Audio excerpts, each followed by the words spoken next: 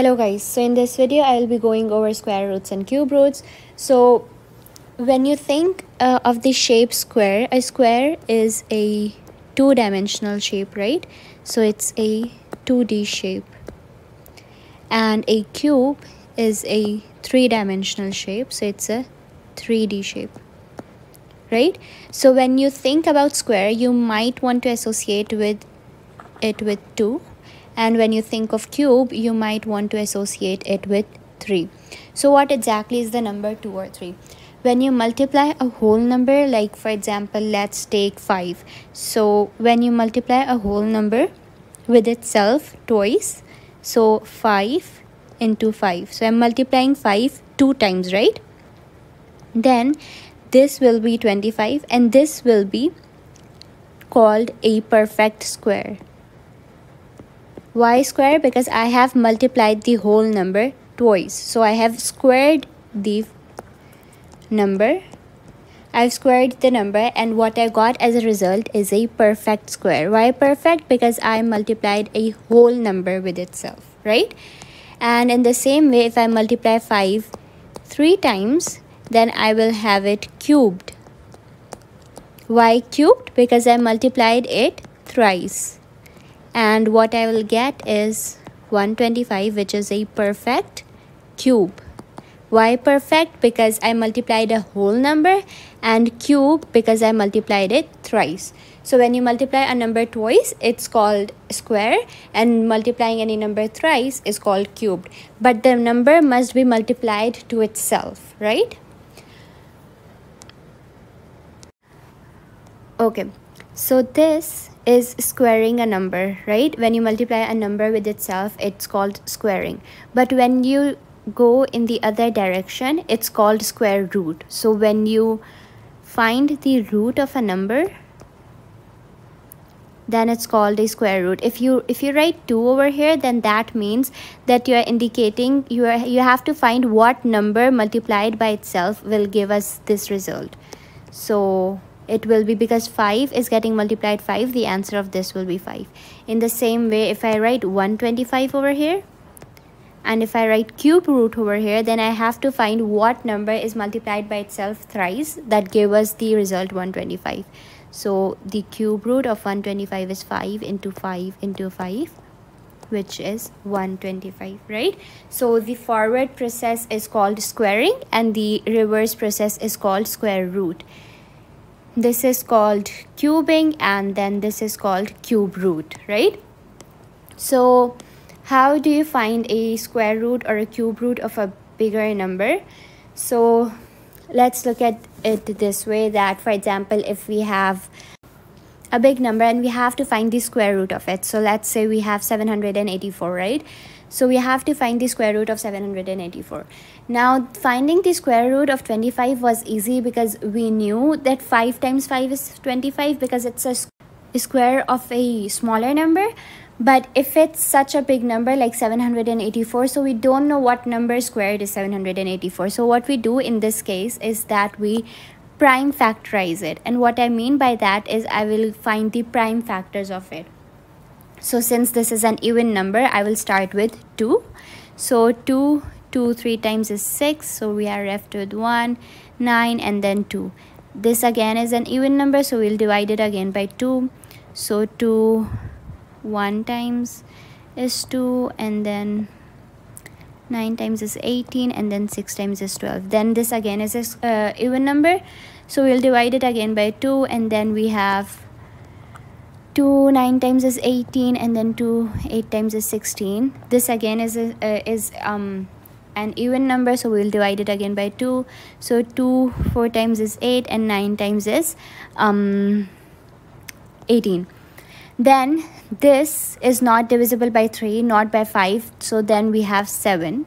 So we'll divide this by 7. So 7 times 7 is 49, and then we will divide it again by 7. That's 7 times 1 is 7, right? Now we write 784 as a product of its prime factors. So 2 into 2 into 2 into 2 into 7 into 7, right?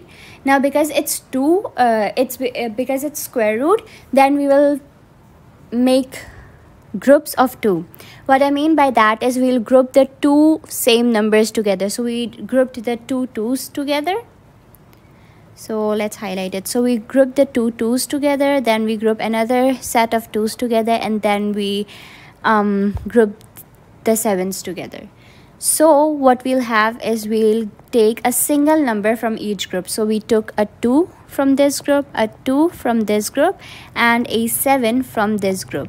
So 2 into 2 is 4, and 4 into 7 is 28. So that means that the square root of 784 is actually 28. You can check this by multiplying 28 by itself in the calculator, and you must get 784. 784, right? And we do the same things for cube roots. So what we basically do is, for example, if we have a number 2744, right? So 2744, and we have to cube root it. So we do the same thing. First we prime factorize it. So since this is an even number, we'll divide it by 2. So 2 times 1 is 2, and then 2 times 3 is 6, 7, and then 2. You again divide it by 2 because it's an even number. So 2 times 6 is 12, 2 times 8 is 16, and then 2 times 6 is 12.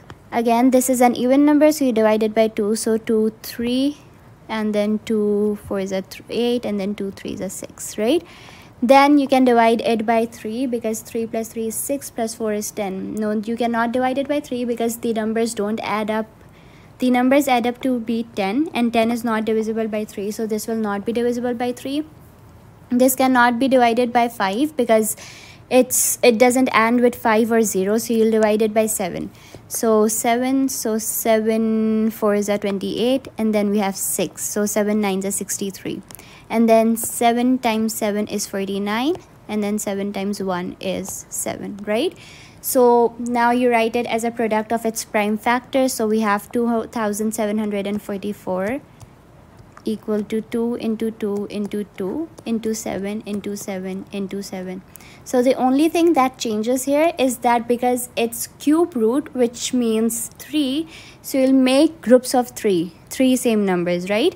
So you group the three 2's together, and you group the 3 7's together, and then you take out one number from each group. So you take out a 2 from here and a 7 from here, and 2 into 7 is 14. So this means that 2744 is the cube of 14, right?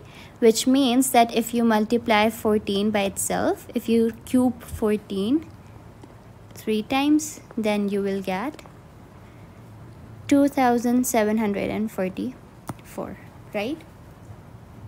So all the examples we have done up till now were either perfect squares or perfect cubes. Perfect squares or perfect cubes is when whole numbers are multiplied with itself. But what if it's not a perfect square or a perfect cube? What I mean by that is, what if it's a number like 50? 50 is not a perfect square, right? So if you have to square root 50 and you have to estimate it without using a calculator, then what you'll do is you can quickly recall the squares of numbers, right? Now 50 is a small number, right? So its square root must be a single digit number, right? So let's just recall squares of single digit numbers. So 2 times 2 squared is 4, 3 squared is 9, 4 squared is 16, 5 squared is 25, 6 squared is 36, 7 squared is 49, and 8 squared is 64. So it lies somewhere between this, right? And because 50 is closer to 49 than 64, so what you do is you estimate this 50 and you write square root of 49, and square root of 49 is 7. So this will be estimated to be 7. In the same way, if you have to calculate the cube root of a specific number, so let's say the cube root of 123. So 123 is not that big of a number. So again, this must be a cube of a single digit number.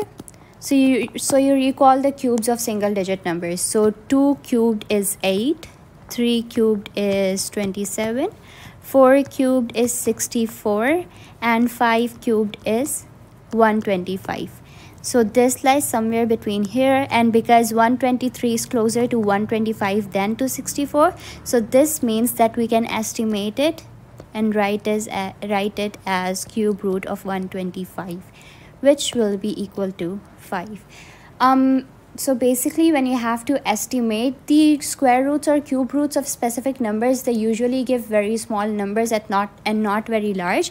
So the answer is almost always a single digit number. And if it's a bigger number, then you'll obviously have to use a calculator. So for example, if they say square root of any number, so let's say 856, so you can use the calculator to find out that this will be 29.25, right? So it's not that big of a deal. That's it for this video. I hope you all learned something. Goodbye.